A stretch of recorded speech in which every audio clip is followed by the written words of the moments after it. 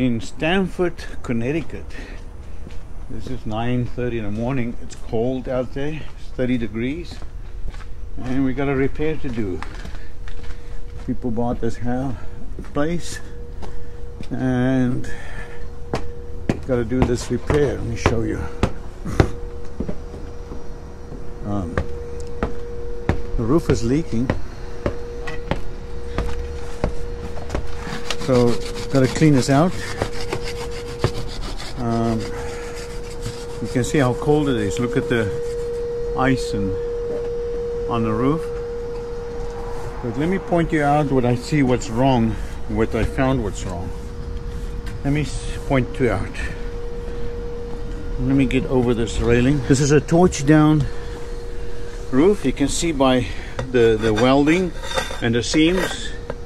This is a torch down roof. You can see how it oozed out. Very nice. So the welds and the seams are very good.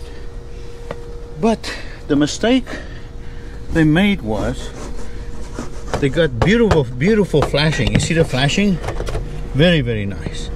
And you can see the flashing, but the flashing is over the membrane. And then they put tar here to seal it. That is really wrong. Look, the water gets now trapped behind this tar, and then it goes into the seam here. See the flashing, the seam there? And water just accumulates and goes into the seam. That's one wrong thing.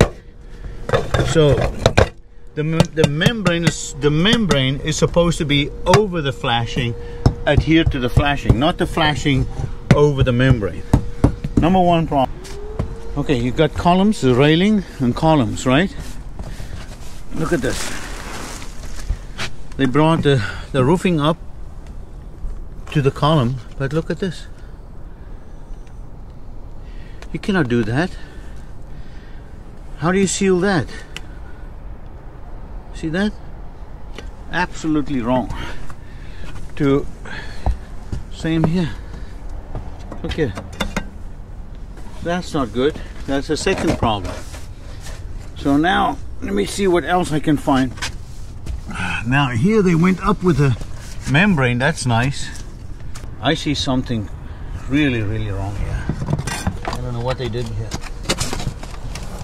With this, oh, that's paper. Okay, this is nothing. Okay, that's it. Wow. Okay, let me show you.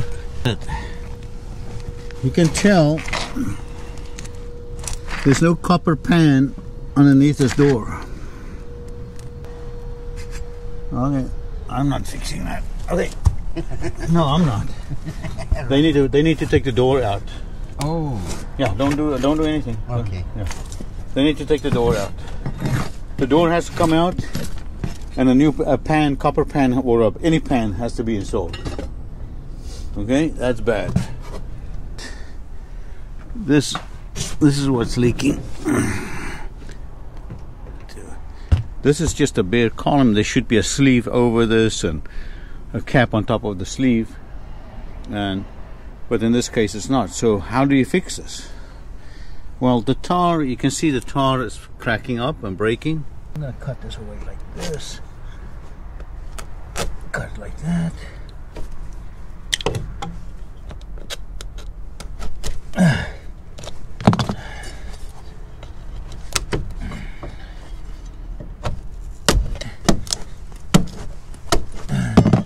Okay, here we go.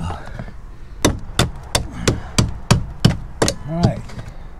This sticks to asphalt, to metal. This is an unbelievable. And then this way, you can make an easy repair instead of tar. Tar is not going to work. Never. That's it. Alright. So instead of tar, you do this. The other side. And I know this is sealed now. Okay. Unbelievable product. And so there you go. I got the post sealed. That's very rare that I would do things like that, but it will work.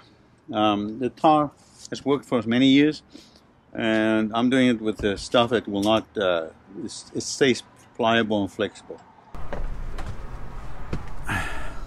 Alright, I made a decision. So, instead of trying to fix siding, I know the roof is not leaking. I'm going to be honest with the owner, and I'm going to explain to him the problem instead of me trying to fix it and make it. So, honesty is best policy. I'm not going to take this man's money because I told him I'm going to fix the roof. The roof, after we spent 2.5 hours cleaning up and checking everything and understanding what the problem is, we come to the conclusion it's the siding. So I'm going to forego.